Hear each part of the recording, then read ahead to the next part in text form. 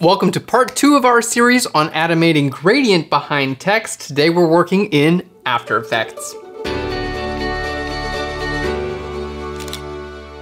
Hey there and welcome to Phlearn. My name is Aaron Nace. You can find me on phlearn.com where we make learning fun. And in today's video, we're gonna show you how to animate a gradient behind text in After Effects. So if you haven't already done so, be sure to watch part 1 of this series where we show you how to create all of these source assets in Photoshop. Now, if you don't want to worry about Photoshop, you just want to download everything and get started here in After Effects, you can do that on phlearn.com. Just follow the link in the description right down below. You'll get access to the PNGs that we use in this tutorial so you can follow along here in After Effects.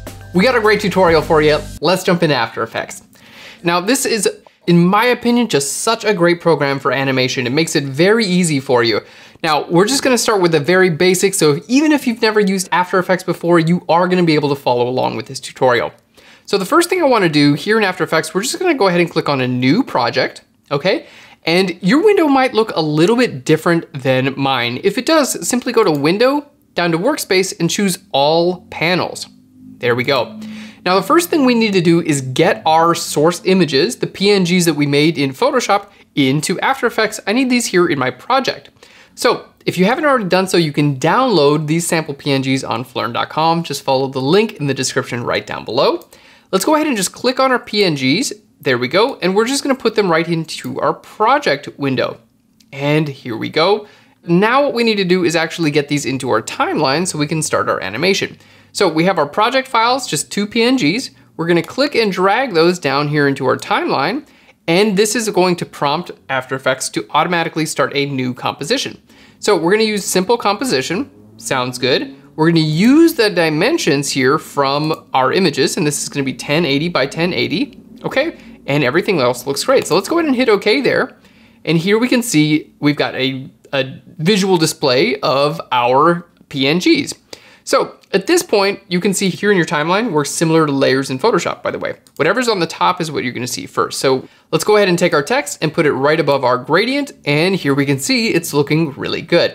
Now let's go ahead and stay organized. We just wanna make sure now that we've got our source images and we've got our comp, I just wanna go ahead and put those into folders. So we're gonna right click here in our project window, go to new folder, okay? And we're just gonna call this source. There we go. Let's go ahead and controller command, click and drag those in there. And then we're gonna just call this comps. There we go. And our animated text gradient, this is our comp. So you wanna kind of think about your comps as like different scenes, and then your source, these are different assets that you're going to use for your scene. So as of now, we're set up, it looks great. If I go ahead and click on my comp, we're gonna right click and go to composition settings. I just wanna make sure, yep, my width and my height are both set to 1080, and my frame rate is set to 29.9 seconds. So this looks really good. Now here we can choose the duration of our animation as well. And in this case, it's 2 seconds. So now we're all set up. It's time for the fun part, animating our sequence. Now this is gonna be really cool because the text, we don't have to animate that at all. It just stays in the same place. The gradient behind the text is what we're gonna animate, and we're just gonna apply a rotation to that. So let's go ahead and show you how to do it. Here we are in our timeline. Let's go to our gradient. I'm gonna go ahead and click down this little icon here and we can see our transform properties. So we can see things like position and scale and rotation and opacity. Now in this case, we're just gonna work on our rotation. So we're gonna create what's known as keyframes in animation. Basically, a keyframe will allow you to set a property here and then one later down your timeline, and then After Effects figures out what needs to happen in between those transitions. So if you had your thing rotated like this at the start and like this at the end, After Effects would automatically get there for you. It'll just kind of rotate it back to that position. Okay, so let's go ahead and start with that. I'm just gonna click here where it says rotation. By the way, you can click on R to just see rotation if you'd like. And we're gonna click on our stopwatch. That's gonna add a keyframe. Here you can see it at the very bottom, just this little blue icon. So we've made our first keyframe. Now this acts as the starting position for our gradient layer. And right now it's got 0 degrees of rotation. So now what I wanna do is I wanna go to the end of my timeline and I wanna create another keyframe. This time I'm gonna rotate it 360 degrees. Now this is super cool because it's automatically gonna calculate from 0 to 360 degrees. It's gonna go all the way back around, and then guess where it's at? it's basically at the same position as the starting position. So if we play this in a loop, it's just gonna look like it's going around and around and around. So it's very easy to do. So here we go, we're at the very beginning of our timeline. Just use this little blue icon here at the top to move through your timeline. So at the beginning, we can see our rotation is at 0 degrees, okay? Now, if we go all the way to the end, boop, just click and drag this to the end of your timeline here. We're gonna click right here, which is going to add another keyframe. Fantastic. Now, here we can see a couple of numbers. This time, this first one is how many times it's gonna rotate, and this is your degrees. So I'm just gonna type in 360 and hit enter. Okay, now, as I scroll back through this, you can see my gradient behind my text is animating at 360 degrees. It's just rotating 360 degrees. I can just click on this little eyeball for the text to make that invisible so we can see this is what's happening for our gradient right behind our text. Now, if you wanted to make this a little bit bigger, you could do that as well very easily. You can just click on your layer and hit S for scale, or you can just simply click on this little drop-down box and here you have options for scale. Now, if you needed to scale it up, like if it was cutting off where part of your text is, that's totally okay. But if I turn my text on, we can see, because my text is centered here, it actually does not need to, we don't need to scale that at all. So we just have a rotation. Now, all you have to do is hit play to view your animation. In this case, it's setting everything up. And here we can see, let's go ahead and zoom in. And here we can see my gradient is in fact rotating 360 degrees. Isn't that incredibly cool? Now, if you want this to go a little bit faster, I'm just gonna click on the spacebar here. We'll go back to our beginning. Let's take a look at our numbers here. Again, I'm just gonna hit R so we only see our rotation.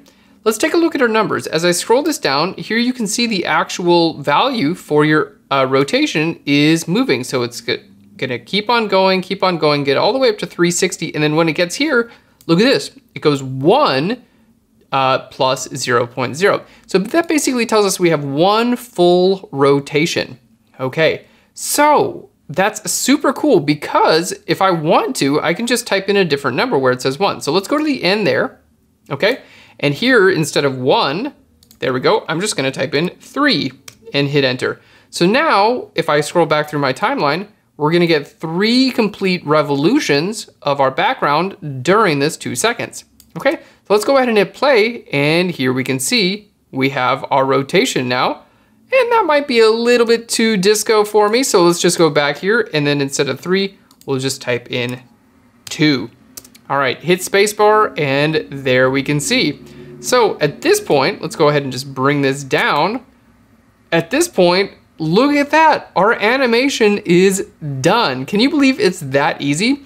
And because it's starting at the same position that it's ending, we have an infinite loop and everything looks super smooth here. So we're gonna go ahead and export out an animated GIF that you could then send to your friends or include in a email newsletter or put on your website. And we're gonna show you how to export out an MP4 video as well.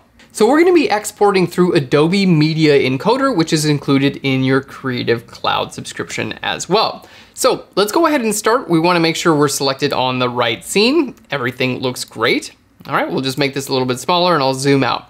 So we're gonna go to Composition and we're gonna go to Add to Adobe Media Encoder Queue. So let's go ahead and click there. Now everything that's in your timeline here is going to be rendered out and sent to Adobe Media Encoder. So here we are in Adobe Media Encoder. You can see it's pulled in our source graphics. Now here we can choose how we'd like to export this out. For videos, I would recommend H.264. This is an MP4 format that's already set up for internet streaming, so it's a really, really good format, H.264.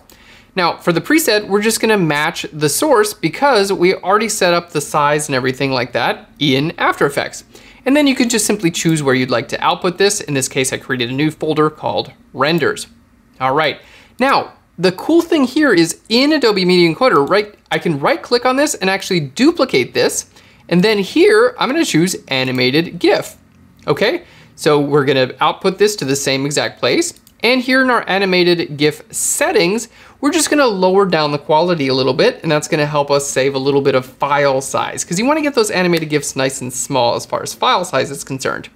So here we have our settings, and our quality, we're just gonna take this down to 20% of the original, which is still gonna look really good. It's just gonna give us a smaller file size, and we're gonna hit OK. So from the same sequence here in Adobe Media Encoder, I'm gonna be rendering out a H.264 MP4 video and an animated GIF.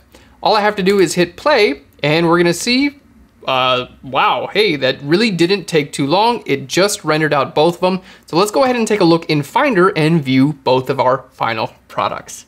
So here we are, we've got a new Finder window, and you can see my animated GIF as a gradient. Let's just hit play, and here you can see this is a GIF. You can also, by the way, right click. I'm gonna just open with Google Chrome here, and this is gonna allow me to see how this is actually gonna look in an internet browser. And you can see it's fantastic. It's perfect quality. This is going to play as a GIF. It's got an infinite loop on there, and we've got an MP4 as well. Let's hit spacebar on that, and we can see that's perfect. Now this doesn't loop, but you could include this in like an intro video or something like that, and include this in a longer composition.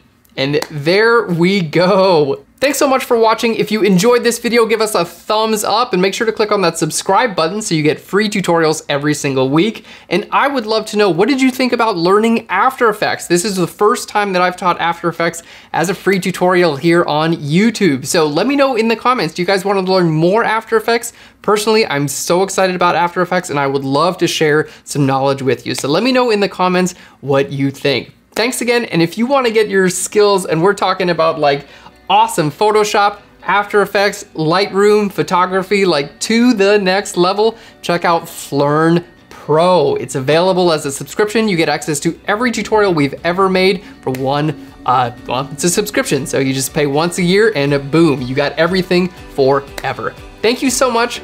I'll Phlearn you later. Bye everyone.